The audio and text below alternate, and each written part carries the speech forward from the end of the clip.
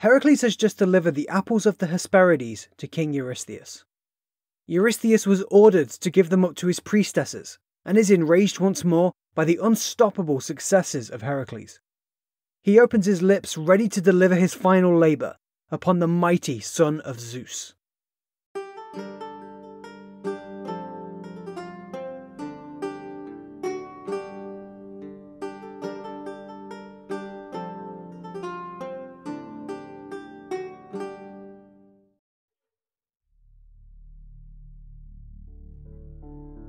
In the depths of the underworld is a particularly dangerous creature. This beast is yet another child of the gods Typhon and Echidna, and an abomination of beauty.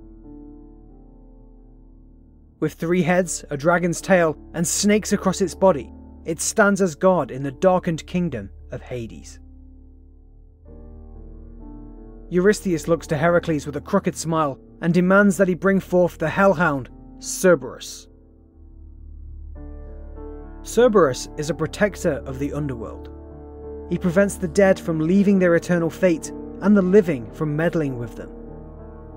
Heracles has already slayed many of Cerberus's kin, including the Hydra, Orthrus, and Ladon. Orthrus was even the father of the Nemean lion, whose iron pelt Heracles wears. With so much experience taking on this monstrous family, Heracles is quite confident in his ability to subdue Cerberus.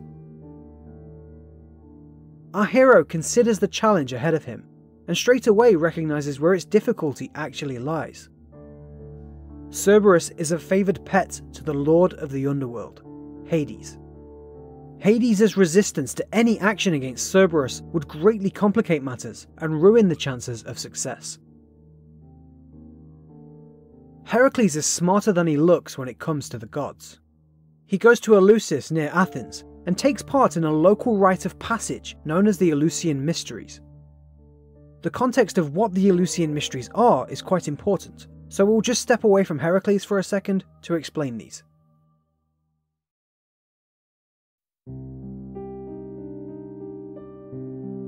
In ancient Greek mythology, Hades is married to the goddess Persephone. Persephone is the daughter of Demeter, goddess of agriculture, and she represents the vegetation of the earth. The tale of Persephone and Hades' marriage starts with obsession, where Hades lusted and infatuated over Persephone. Zeus, knowing Demeter would refuse such a marriage, permits Hades to kidnap Persephone and take her into the underworld. Demeter searches everywhere for her missing daughter, and she neglects her duties to tend the earth at the same time. After some months, Helios, the all-seeing sun god, finally tells Demeter where Persephone is being held. The months without tended land have driven the mortals into cries of starvation. This, mixed with Demeter's incessant petitions, makes Zeus force Hades to return Persephone.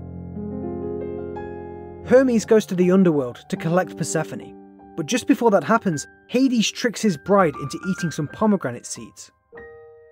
The Fates had previously decreed that any god who eats food in the underworld is destined to spend eternity there. The act of consuming the seeds henceforth obliges Persephone to spend 1/2 of each year in the underworld. Every year, as Persephone is taken to be queen of the underworld, Demeter is saddened. This sadness makes her neglect the earth again, and creates the autumn and winter seasons. When Persephone returns, Demeter becomes happy again, and a fruitful spring blooms into a beautiful summer. The Eleusian Mysteries were a ceremonial set of traditions that revolved around this seasonal tale of Persephone. They were split into 2, the Lesser and Greater Mysteries, with the Lesser performed a full year before the Greater. Unfortunately for us, the most important rites themselves during the Greater Mysteries were highly secret. Initiates took an oath of secrecy, and nothing of the ceremonies were ever written down. We can only gauge bare hints about what the rites might have actually entailed. What can be gleaned is that there was something revealed, something performed, and something recited. Heracles hopes that by being initiated into these mysteries, that Persephone will take favour with him and help to convince Hades to permit the removal of Cerberus.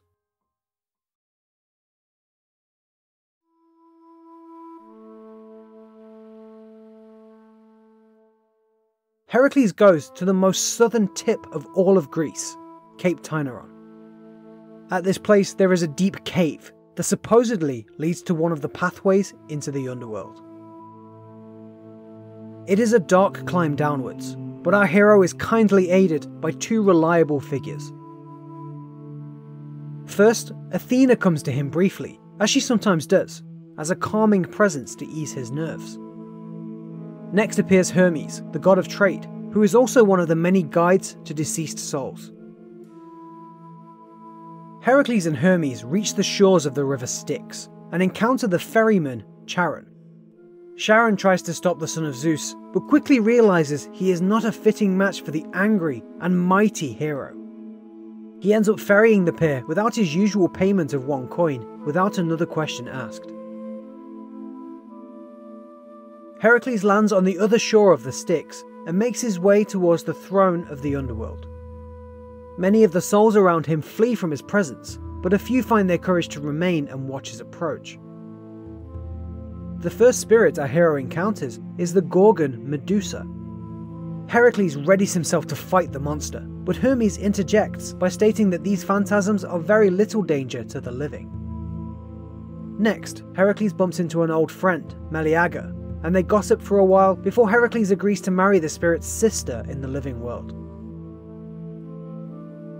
Near the entrance to the underworld, Heracles happens across Theseus, Pirithous, and Ascalaphus. Theseus and Pirithous are imprisoned in stone for stealing away children of the gods as brides. Heracles frees Theseus, but when he tries to do the same for Pirithous, the earth shakes beneath him. Pirithous had sought to steal away Persephone herself, and Hades cannot forgive such a terrible slight. The third prisoner, Ascalaphus, is lodged beneath a heavy boulder placed on him by Demeter. This man was the messenger that first spoke of Persephone eating pomegranate seeds in the underworld. To give a drink to the freed captives, even just a drink of blood, Heracles slaughters one of Hades' cattle. The butchering of the animal calls forth Hades' herdsman, Menoetes. We last saw Menoetes when he informed Geryon that Heracles was trying to steal his cattle. Menoetes challenges our hero to a contest of strength. Heracles lifts the herdsman high in the air and crushes his ribs. However, before he can kill Menoetes, he is suddenly petitioned to stop by Persephone. Heracles drops the herdsman and turns around to see Persephone standing nearby. Persephone greets Heracles like a brother and thanks him for his devotion for taking part in the Eleusian Mysteries. Hades then comes to his wife's side, equally pleased with Heracles. The son of Zeus asks to take Cerberus out of the underworld. Hades looks upon his nephew and states that if Heracles is able to take away the beast without using his club or arrows, he is free to do so.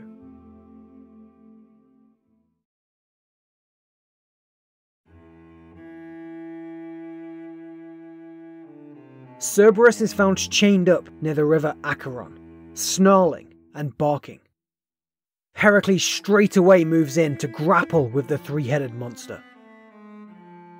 Cerberus lashes out from every side, and serpents strike from the beast's back.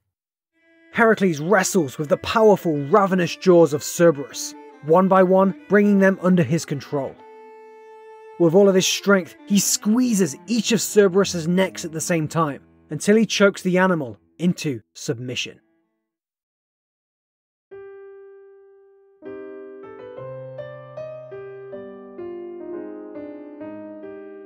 Athena assists our hero with recrossing the river Styx back to the realm of the living. Heracles has chained the great beast with adamantine bonds, and half drags, half carries his prize out of the dark. He walks Cerberus across the lands he has travelled, all the way back to Tiryns. It is said that as Cerberus resists the bright sunlight of day, his slaver gives birth to the poisonous plant aconite and other dangerous herbs.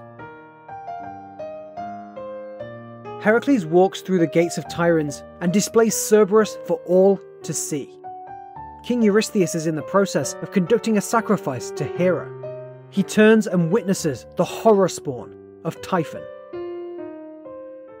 Eurystheus is terrified, and he leaps back into the protective jar that he fashioned all those years ago.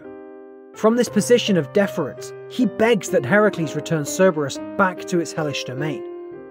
He promises loudly and in front of the court that in return he will finally free Heracles from his service. Heracles looks upon the king of Tiryns, hiding in his pitiful jar. He smiles at the cowardly king that was unable to best him for the better part of 12 years. He lifts Cerberus once more upon his mighty shoulders and leaves the quivering court behind. Heracles' labours are complete, and in the eyes of the gods, he has finally made amends for the murder of his family.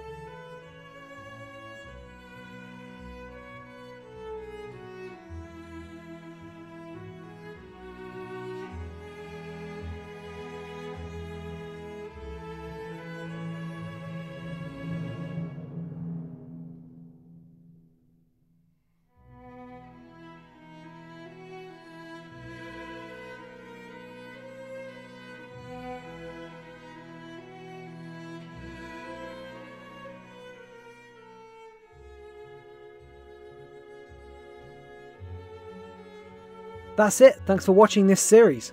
We're sadly at the end of our 12 labours, but as always, there's still plenty to check out on our channel, and plenty more we'll be putting out in the future. Thanks for continuing to support us here at Aspect History. I've been Circle Strafe, I'll see you next time. Toodles!